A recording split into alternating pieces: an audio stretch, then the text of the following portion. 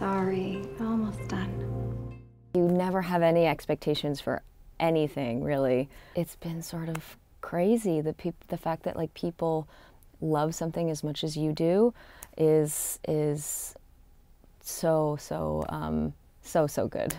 I can't. I'm sort of at a loss for words about it sometimes because people really love Booksmart so much, and people are really loving Unbelievable. So it's been really crazy. So the call to the neighbor, that came after you talked to Judith. Yeah. And you called her because...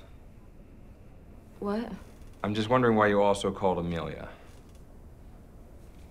Oh, she's my friend. Got it.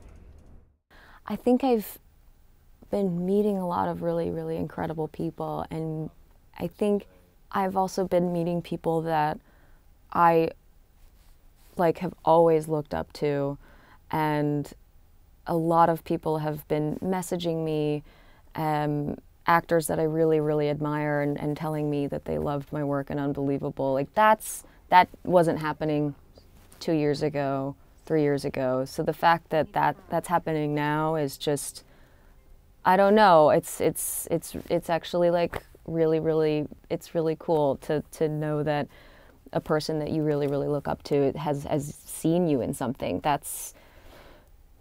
It makes me like really happy.